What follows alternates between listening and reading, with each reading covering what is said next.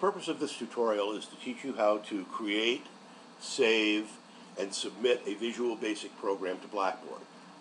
First of all, I assume that you already have it, Visual Basic, installed on your computer, and that there is an icon for starting it. You see it has a kind of an obtuse name here, but it should be on your desktop. If it's not on your desktop, search through your files, use your search facility, find it, put it on your desktop, and you'll be up with us.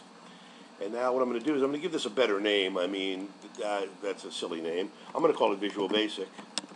And that way I don't have to memorize the icon. I mean, it'll be correct.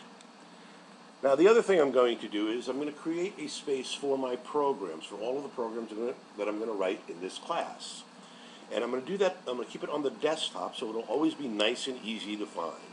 So I'm going to right-click on the desktop, go to New, select Folder, and create a new folder. And again, I'm going to give this a name that will tell me what's in it. And I'm going to call it Visual Basic Class Projects. Okay, and that's going to be where I'm going to put all my programs. I'm going to show you how to do it. The first thing, of course, we need to do is start Visual Basic. Very simply, the splash screen goes flying by, and you see the Visual Basic start page, okay? Notice that you have choices, New Project, Open Project. Those are the only two we'll be using in this class. You will use Open Project when you're working on a project that you started before and saved. But, of course, we're going to start with a new project for now. Okay, now we see a dialog box here that's asking for some information about what kind of program or project you want to start. Notice Visual Basic is not the only one. There are other languages available. We won't be using them in this class, but you should know that if you want to do a little JavaScript or a little C# or a little C++, you can do that. Okay? Again, not in this class. At the beginning, all of our programs will be what are called Windows Forms applications. And these are programs that are designed to run on a Windows computer, on a standalone computer. In other words, these are not for the internet. This is for your computer, and what you're going to create is actually a standard Windows program. Now, what you want to do is you want to give your program a name. Now, Visual Basic automatically gives it a name, but that's not going to tell you what it is. What we're going to do is we're going to call this program Hello World 1. Now, you should know that if you have ever learned another language or ever will learn another computer language, the first program you always learn is called Hello World.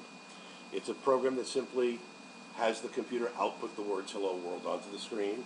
And the reason that it's used is because it is the simplest of all programs. There's only one command, and yet I can illustrate to you how to create a program, okay? So I give it a name, and then I click on OK, and within a second or so I will see what is called the Visual Basic IDE. That's Integrated Development Environment. It means this is where you create your program, you design your program, you debug your program, you do everything right here in one spot. This is not how we used to do it in the old days, okay? Now, in order to create programs in Visual Basic, you need to use tools. And your tools are always kept in the toolbox, which you see here. And so I'm going to click on that to show you some of the kinds of tools that are available in Visual Basic. I'm not going to explain them all now, but you should recognize, you should know what a button is, for example. You know what a checkbox is. These are all pretty much what you expect in a Windows program, and these are all of the things that you will use to create your Windows programs. Now, I like to have that toolbox available all the time, so I'm going to pin it to my interface, and that's this little thumbtack here. Now, from now on, when I open Visual Basic, that toolbox will always be there. What you see here is called a form, and all programming is done on the form. The form contains everything that's in the program. Again, the simplest program to write, we're going to write by simply pointing to any place on the form and double-clicking. And what you're going to see is the code editor part of the IDE. This is where you enter your code. Notice that the cursor is blinking exactly where you need to write your code, which is very handy. Okay. So again, without going into great detail, I'm going to simply type in message box show and hello. I'll put a comment here. Now notice that Visual Basic did a lot of the work for me. I don't know if you could really tell that, but when you do this, which I'm going to ask you to do, you'll see it. And so this is the entire program, one command, and it creates a thing called a message box, and it shows it on the screen. And in that message box will be the words, if we did everything right, hello world.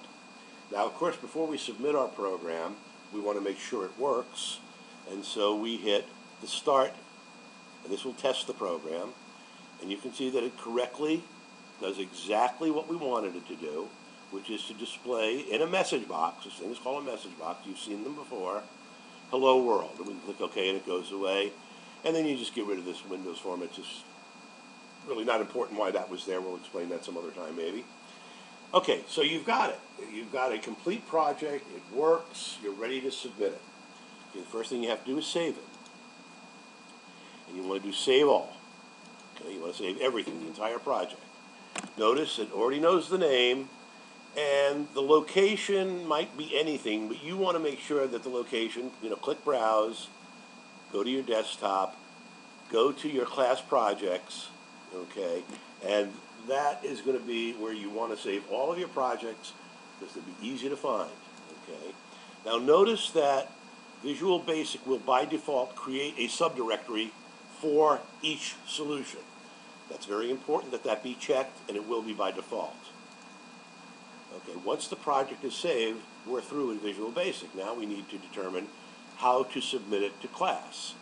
Not as easy as you might expect. Now I assume most of you know how to submit a file to Blackboard, but the question is, what file? Well, what do I mean by that? Well, open up this folder and take a look at this.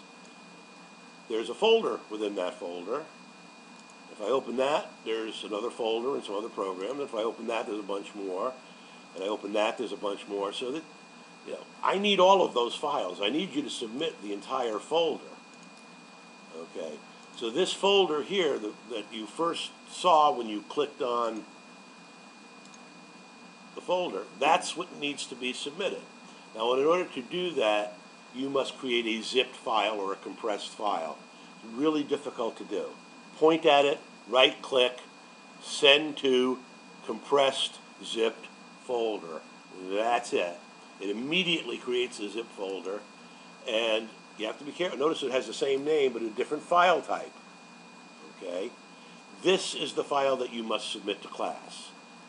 The compressed zipped file. When you send it to me, then I can open it, and I will be able to run your project just as you did in class at home and make sure that it works. That's how I grade them. Okay? So you need to submit the entire folder. Okay, I hope that covers the goals, and you should now be able to open Visual Basic, create a simple file, a project rather, save that project, and submit it on Blackboard. Have a great day.